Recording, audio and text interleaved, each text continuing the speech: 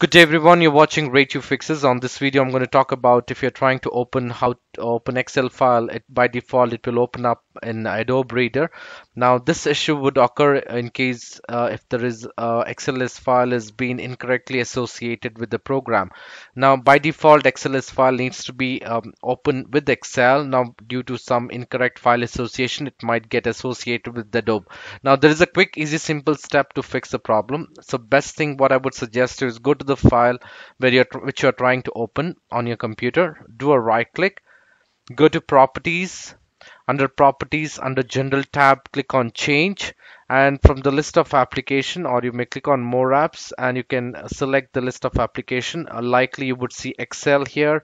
Click on OK. So that should fix a problem. In case if this doesn't fix a problem, the next thing what I would suggest you is click on the search, and in the search box go ahead and type default and select default apps.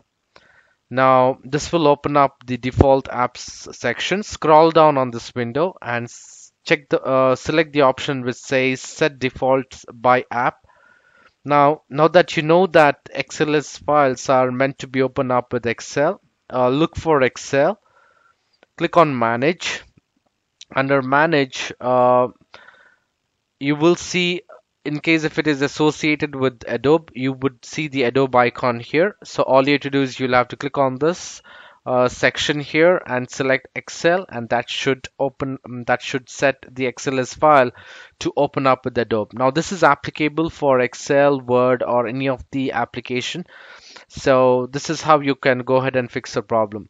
I hope you like this video. In case if you like this video, please make sure to hit the like button and do not forget to subscribe to my channel. Thank you for watching. You have a great day.